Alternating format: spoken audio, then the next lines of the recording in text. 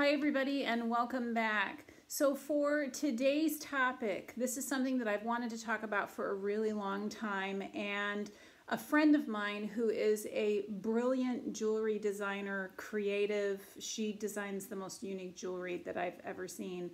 She and I were just talking about this over dinner the other night, and after our discussion I realized that I needed to put out a video right away for you guys because it is a topic that is really important, especially for those who are just starting out in your art career, and really anyone, because I don't think this feeling ever goes away. So my topic for today is learning from other artists and the one habit that will kill your art career. Learning from other artists, we're going to start with that first.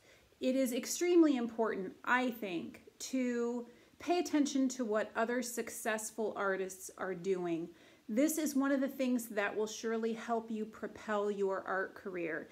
And what I mean by paying attention to other artists is, especially if you're on social media, which you obviously are because you're watching this video, pay attention to artists who you emulate, whose work is similar to yours.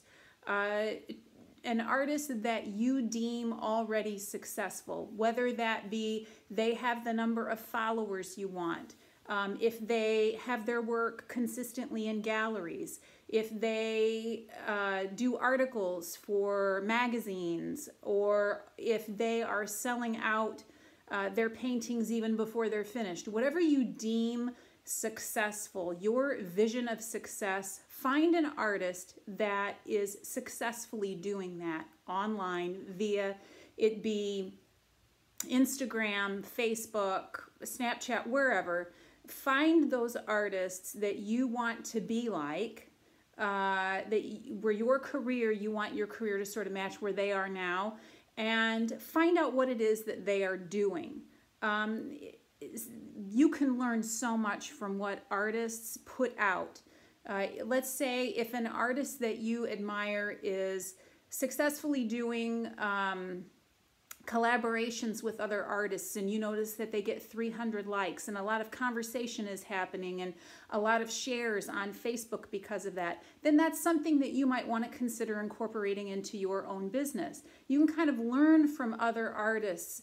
Their successes can become your successes. Now, this doesn't mean that you copy what other artists are doing verbatim. You are just getting ideas for your own business based on what is successful for other artists. So that's one idea. I mean, it's really good to see how they are portraying their artwork, where they're putting their artwork, which galleries they are connected to. Could you possibly be connected to those galleries if that's where you want to go?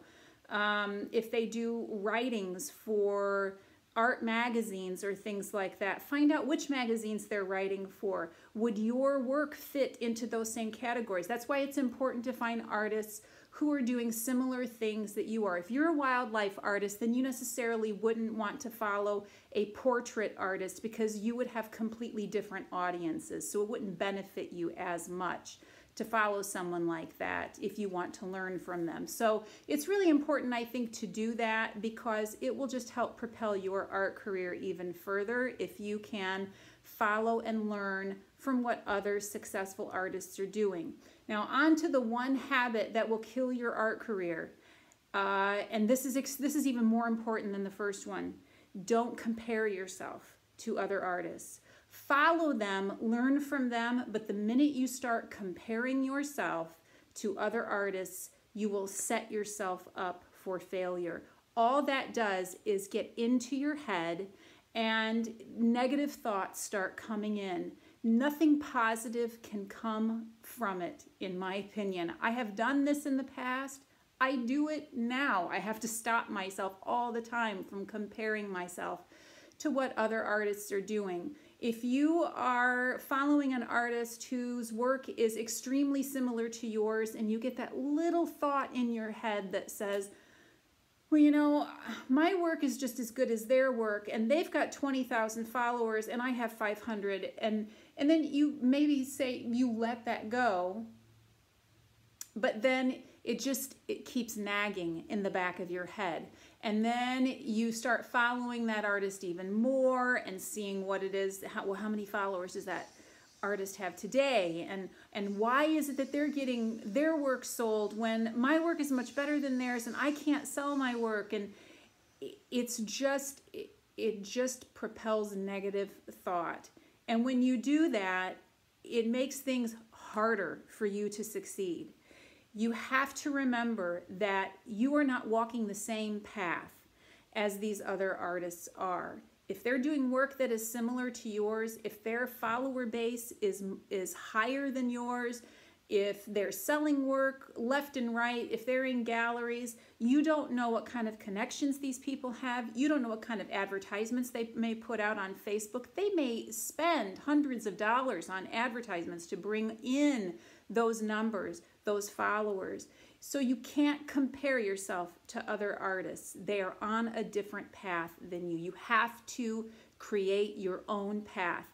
If that means put your head down and just not pay attention to the outside noise and just keep moving forward, you have to do that. Don't look ahead as far as 6 months down the line and say, oh, I'm never going to get 20,000 followers. I only have 200 followers right now. Or I haven't sold my first piece of work yet, and this person has people requesting work that they're willing to buy that hasn't even been created yet. You can't do that. You have to go day by day, sometimes hour by hour, because this all takes time. It builds upon each other. So please remember that. Above anything else, that it's extremely important that you just remember to follow your own path. I hope this video has been helpful. If it has, give it a thumbs up so I know that I'm providing the content that you want to see. And if you have any additional thoughts on this particular subject, please put it in the comment section below, because I'd love to get some conversation started on this. So I hope you're all having a good day, and I look forward to seeing you next time. Bye.